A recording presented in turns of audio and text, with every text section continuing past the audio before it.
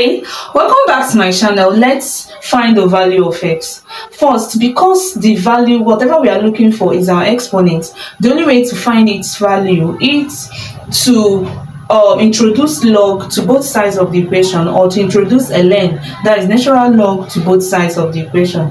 All right, so let's introduce log to both sides. Okay, log to both sides. So we have log 4 to the power of x is equal to log 30.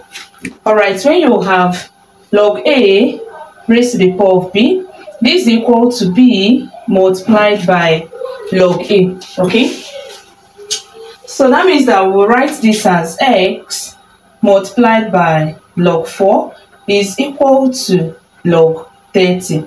Okay, now let's divide both sides by log 4. Okay, divide both sides by log 4. Okay, so now we have x log 4 divided by log 4 is equal to log 30 divided by log 4. All right, now log 4 will divide itself. We have 1 times x will give us x is equal to log 30 divided by log 4. Now log 30 is equal to, but 30 is equal to 6 multiplied by 5. Okay, so that means that write this as x is equal to log 6 multiplied by 5 divided by log 4.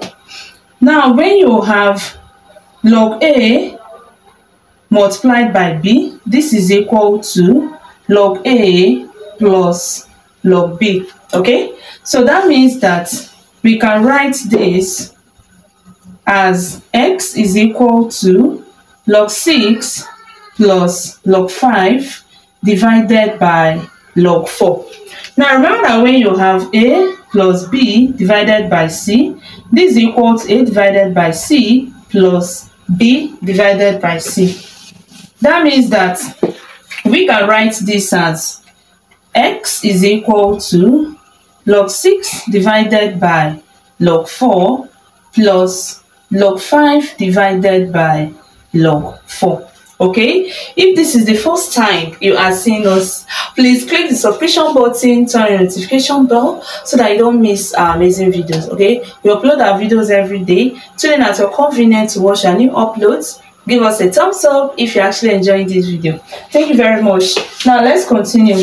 So when you look at this, you will see that x is equal to, now 6 can be expressed as 2 multiplied by 3. Okay, so we have log 2 multiplied by 3 divided by log 4 plus log 5 divided by log 4.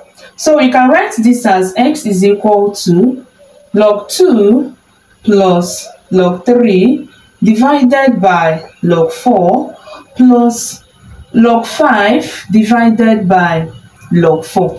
Okay, so that means that we can still express this as x is equal to log 2 divided by log 4 plus log 3 divided by log 4 plus log 5 divided by log 4. Okay, now log 4 is equal to 2 squared.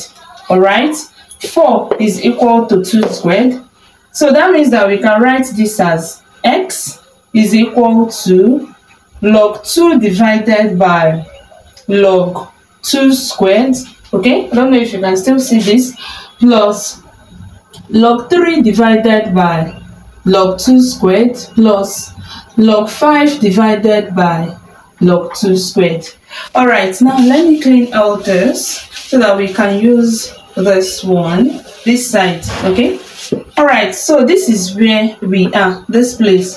So we can write x to be equal to, now using the power rule, this becomes 2 log 2. Okay, so we have log 2 divided by 2 log 2 plus log 3 divided by 2 log 2 plus log 5 divided by 2 log 2. Okay, all right. Now log 2 will divide itself to give us 1. So x is equal to, this will be 1 over 2 plus this will be 1 over 2 log 3 divided by log 2 plus this is 1 over 2 log 5 divided by log 2. All right, now we can factorize half from all of them. Yes, so we have x is equal to half bracket. When this is divided by this, we have 1 plus. When this is divided by this, we have log 3 over log 2 plus. When this is divided by this, we have log 5 over log 2. Okay, now I want us to remember that log a divided by log b is equal to log a base b. Okay, so that means that we can write this as x is equal to half bracket 1 plus log 3 base 2 plus log 5 base 2. All right, yeah. Now this can also be expressed as x is equal to 1 plus log 3 base 2 plus log 5 base 2, everything divided by 2. Now let us prove that the answer we got is correct, because that is the most amazing aspect of this video. Okay, so let's go ahead and do that. Now the question says that 4 to the power of x is equal to 30. So 4 to the power of our x is 1 plus log 3 base 2 plus log 5 base 2 divided by 2.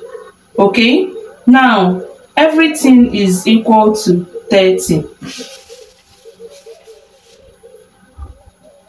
All right, now 4 can be expressed as 2 squared. Permit me to start from here. 4 can be expressed as 2 squared. So we have 2 to the power of 2 bracket 1 plus log 3 base 2 plus log 5 base 2 divided by 2. All right, is this really equal to 30?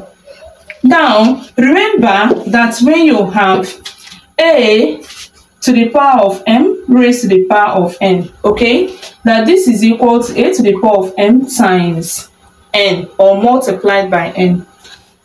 So that means that this is 2 to the power of 2 multiplied by this. That means this can cancel this, and we are left with 2 to the power of 1 plus log 3 base 2 plus log 5 base 2. Okay, now is this really equal to 30?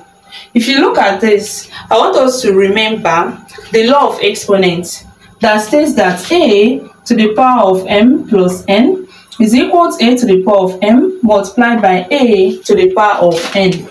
So that means that this can be written as 2 to the power of 1 multiplied by 2 to the power of log 3 base 2 multiplied by 2 to the power of log 5 base 2. Now is this really equal to 30? Now remember that a to the power of log b base a is equal to b. Okay, once this and this are equal, the answer is b. Now let's relate it to what we have here. We have 2 multiplied by this and this are the same, so this is 3 multiplied by this and this are the same, so this is 5, is equal to 30. Now we have 2 times 3 is 6, 6 times 5 is 30, so you can see that 30 is equal to 30. That proves that the answer is correct. See you in my next video. Thank you for watching. Bye.